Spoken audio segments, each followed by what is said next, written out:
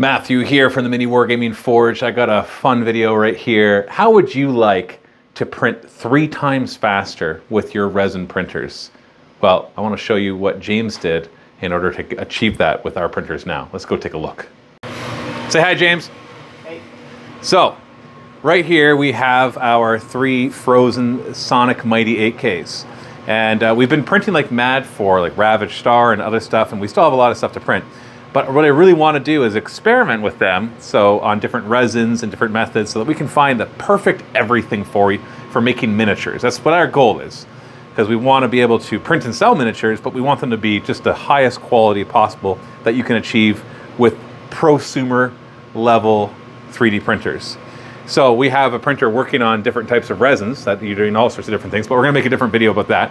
But more importantly, I was just talking to James, because this printer is now printing 3 times as quickly as it was before. Now I'm wearing the mic, so nice and loud, James. Why don't you walk us through the process of what you did in order to achieve that?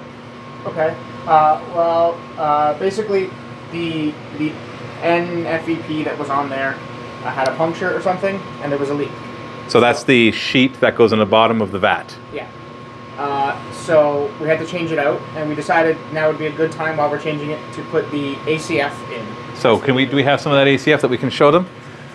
So we're using all these letters, but basically, what is ACF? Do you know off the top of your head ACF versus FEP? I don't know what they mean. We know what they do differently, yeah, but we don't know what they stand for, because we're super technical like that. Oh yeah, there's all our stuff. Is there anything secret on there that I'm not allowed to see? No. No, we're good. I don't have to edit that out. Okay, good. A little behind the scenes there. So basically, the difference with the ACF is that it releases easier. So if this is the sort of the clear sheet at the bottom of the printer, when the build plate comes down and you cure the resin, when the build plate comes back up, it kind of pulls a little bit and the whole thing snaps back down. So the ACF is supposed to snap and pull less.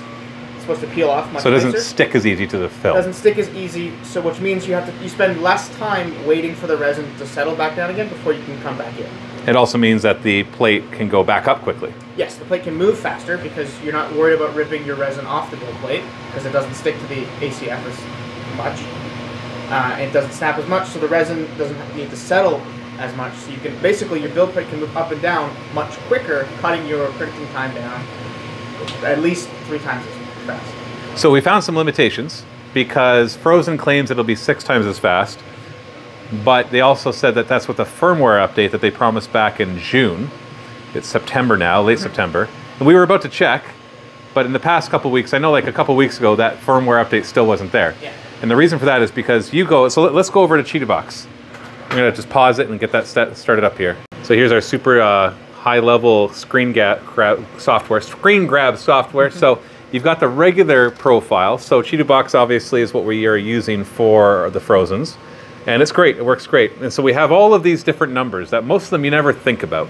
The ones that you probably dial in the most are your exposure time and maybe your bottom exposure time. And you don't really think about the rest of them.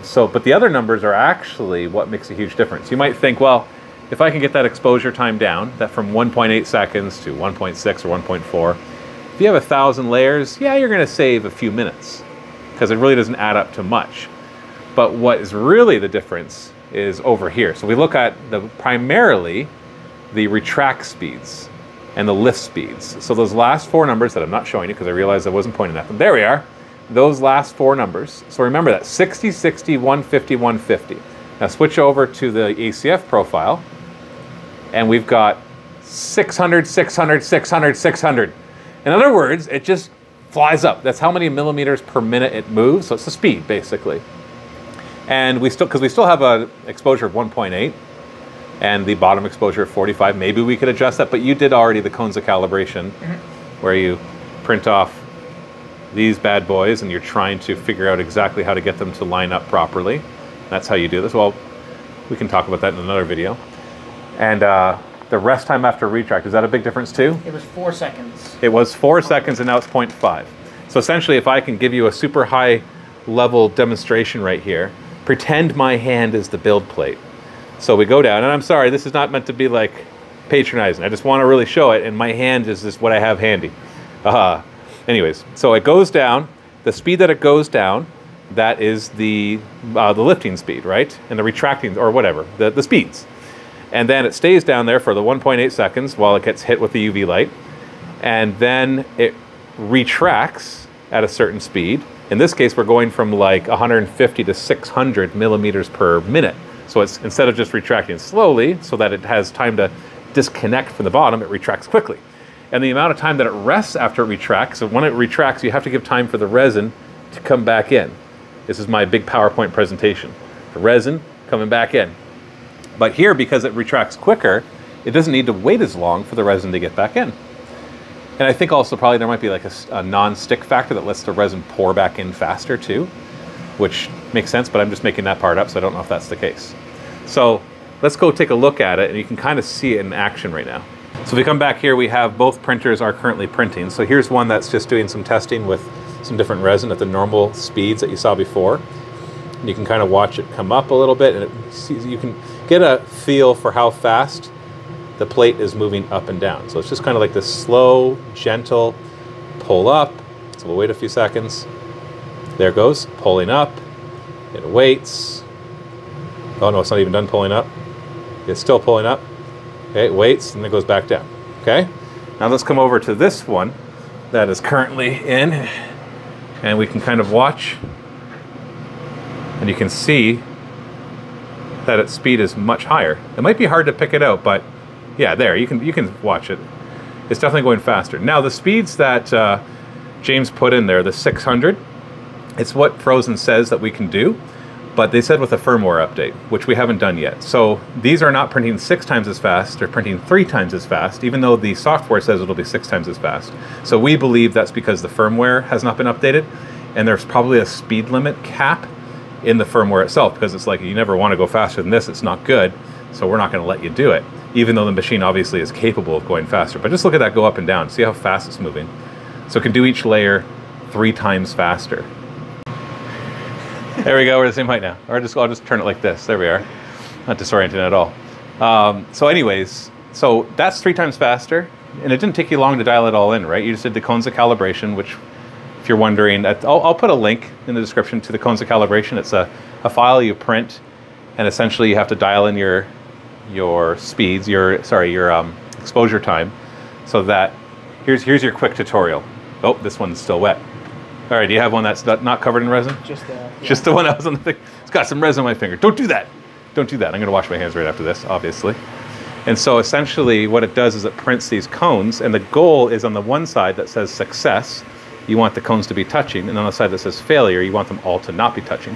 So if there's any on the failure side that are touching, you're overexposing, and if there's any on the success side that aren't touching, you're underexposing. And so then you adjust, you print it again, until you get only successes and only failures. It's actually genius. Whoever came up with that is genius. I'll put a link in the description. Also, I'll put a link to getting a Frozen Sonic Mighty 8K. It'll be an affiliate link, so I'll get a bit of a commission, but these printers are awesome. And I'll make sure I'll include a link to get the ACF filament or film from Frozen as well, so that you can, because you can buy, they're not that expensive to replace. I think it was like $30 or $40 for 3 of them.